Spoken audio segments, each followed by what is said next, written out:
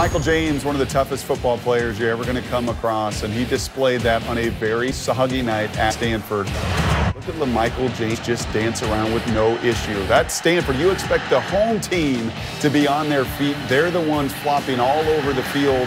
LaMichael like a gazelle, like a little deer, cutting to the right, to the left. Watch how many Stanford guys, that's their home stadium, are slipping and sliding all over the place. And then you got LaMichael just dancing around, field conditions, no problem. And I would bet Jim Harbaugh, the coach of the 49ers that drafted LaMichael in the second round, watched this game closely. It was a huge national game, and LaMichael shined, showing that big play ability that led him to shatter all of Oregon's all-time rushing records. Hey Duck fans, Kurt here. Well, I didn't have a video vlog last week, but I do have an excuse. One, it's been incredibly busy here at FishDuck.com, but also I was out of town all last weekend attending a wedding up in Portland. Now, I did put together a little video for the wedding, by the way, and thank you very much to the 17 Oregon Ducks football players who helped out for that video. It went over better than I could have ever imagined. The bride and groom loved it. You can actually check out the footage of that special tribute to the bride and groom in the FishDuck forum. There's a thread there called Duck's Wedding Video that has the videos. Or you can click here to watch it, or you can also click here to watch the video filmed live at the reception with all the crowd laughing and cheering and just having a blast. So check it out. Anyway, let's get on to the Duck news. So there was some Oregon news this past week, despite no active Oregon sports going on right now. There's a lot of athletes that are in Eugene right now training for their upcoming seasons, but much of the faculty are on break. It's their last bit to escape before all hell breaks loose when football season comes around. Chip Kelly and Scott Frost got a lot of attention for a photo that emerged from them being in Spain, running with the Bulls in Pamplona. Actually, I'm sure that was actually the Bulls running away from the aura of Chip Kelly, not Chip Kelly running from the Bulls. That had to have been the case, right? There was some odd news in Oregon baseball with the announcement that Aaron Jones has decided to quit baseball to pursue becoming a firefighter. Jones has been the best offensive player for Oregon over the last 2 years, and he was picked in the 18th round of the Major League Baseball draft this year, but he chose instead to pursue a career as a firefighter. So best of luck to him in his pursuits. It does raise a few eyebrows, but meh, details. With all the postseason accolades all given out for the 2011-2012 season, now it's on to preseason watch lists for the 2012-2013 year that starts in August. Numerous Duck players have been named to preseason lists for various awards in multiple sports, especially football.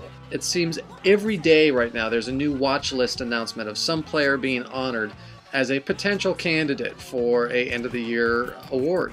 Hronis Grasu is named to the Remington watch list. That's the award given out to the best center in the country each year. Kenyon Barner and D'Anthony Thomas were both named to the Maxwell Award watch list. Dion Jordan and John Boyette were both named to the Bednarik Award watch list, and D'Anthony Thomas was named to the Walter Camp Award watch list. I'm sure there's some others I'm probably forgetting too. There was some sad news from football too, though not unexpected. Senior wide receiver Justin Hoffman, he's been forced to retire due to concussion issues. He was a local walk-on who developed a nice little niche with the team as one of the most reliable set of hands on the squad. He earned playing time last year until concussion sidelined him. He's staying on with the team as a graduate assistant, and hopefully that's the first step to a long coaching career for Justin Hoffman. He's one in just a string of recent forced retirees that we've seen between Blake Cantu and Curtis White, and now, unfortunately, Justin Hoffman as well. It's a great sport, but it can be a rough sport too. There was also some cool news that broke last week. Everyone's favorite Duck, Kenny Wheaton. He was elected to the SB Nation College Football Hall of Fame's inaugural class. That may not be on the same par as being elected to the Oregon Hall of Fame. In fact, I think Kenny is the only two-time inductee to the Oregon Hall of Fame, both as a member of the 1994 football team and as an individual. But I spoke to Kenny last week, and he'll definitely gladly accept it. So Kenny Wheaton, Oregon legend, and now three-time Oregon Hall of Famer. Also, the Pac-12 network is launching very soon. It's only a couple weeks away now. They put out a new video that promotes their affiliation with the University of Oregon, and they were actually up on campus this past week filming some segments for their programming. I'm certainly looking forward to it, though the question remains as to if I will actually get it as a current DirecTV subscriber. So the countdown is on as to whether I'm staying with DirecTV or switching to Time Warner, who will be carrying the Pac-12 network. We'll see. Come on, do the smart thing. DirecTV, pick up the Pac-12 network. We are 40 days away from the start of football. We're 19 days away from the first women's volleyball match, 18 days away from the launch of the Pac-12 network, and only 3 days away from the start of the Summer Olympics, where 10 Oregon Ducks will be competing for Olympic gold in London, England. And there's a couple cool events coming up soon for Duck fans to check out. Now, if you recall, last year there was one in a whole line of Oregon Duck songs, a track called O Time, created by Exile as well as FishDuck contributor Jared Sawyer. They are back with yet another song, another music video that will be the theme song for all Oregon tailgate parties for this upcoming year. It's called Gotta Get It, and they are doing a couple premiere parties. So if you want to get a first look at their new video, Gotta Get It, there's a couple chances before it ends up online for everyone to access. Now, if you're in Portland, on Thursday, August 2nd at 6 p.m., they will be at On Deck Sports Bar and Grill. That's at 910 Northwest 14th Avenue, premiering the Oregon Ducks video. If you can't make it up to Portland, on Saturday in Eugene, they will be at 6th Street Bar and Grill at 7 p.m., Saturday, August 4th. So stop on by, Portland on Thursday, Eugene on Saturday. Gotta get it. As for FishDuck.com, there's been a lot going on in the last 2 weeks. People have been clamoring for us to start dissecting the Oregon defense, and we did just that with our most recent FishDuck video, where Charles took a look at Oregon's 3-4 hybrid defense. Now, in addition to that, we had several video interviews. I had an interview with the founder of gridirongirl.org, Nicole Brown. We talked about everything that site is doing to help educate fans, specifically female football fans, about the joys of the sport. Then this past week, I had the great pleasure to speak with Damon Griffin, one of the best receivers in Oregon history, and just a good all-around guy. So check that out at the link. There have, of course, been tons of great articles from our fantastic writing staff. If you want to catch everything that has been on the site, be sure to check our directory section on the front page. That will lead you to all the links of all of our articles, videos, everything that's on the site. We've also been blessed to receive some great guest articles. Each Friday we'll have an article from a football coach educating us on various aspects of the game.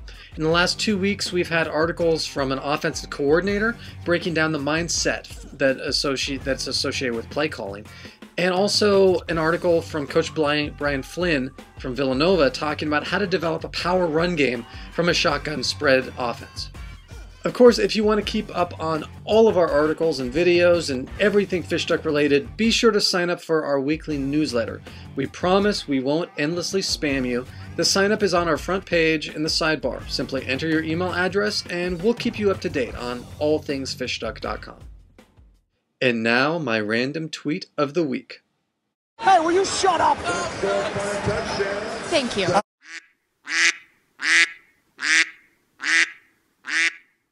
Music recommendation time. Well, the last few years, we've seen a great resilience in Americana and bluegrass music, popularizing a genuinely authentic American roots sound with real hard-on-the-sleeve, rustic folk music crossing over into mainstream sounds.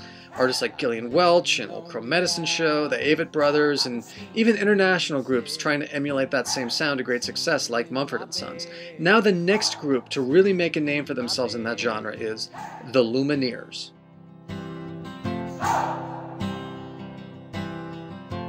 So show me family, all the blood that I will bleed. I don't know where I belong. I don't know where I went wrong. The Lumineers are a group from Colorado, by way of New Jersey. In 2011, the Lumineers put out a self-recorded EP and toured the western US to great fanfare, gaining the attention of Dual Tone Records. They were signed to Dual Tone, and in March of 2012, their debut full-length album was released, and they've been touring ever since, gaining fans wherever they go, and getting a lot of attention with their song Ho Hey being used in several national commercial campaigns. You may have actually heard the song, but you weren't sure of the group, so here you go. They're called the Lumineers.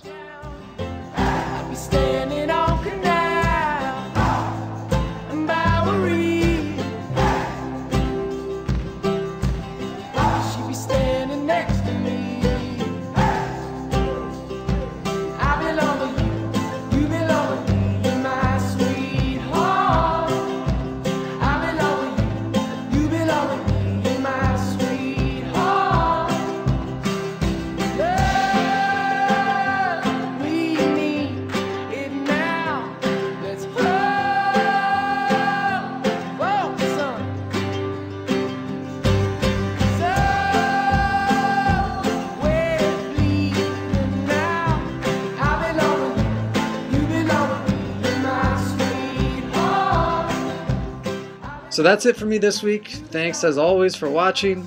You know, football is coming soon, we promise. Until then, keep checking back to FishDuck.com to get your Oregon Ducks sports fix. Till next time, this is Kurt saying go fish, get hooked, go Ducks.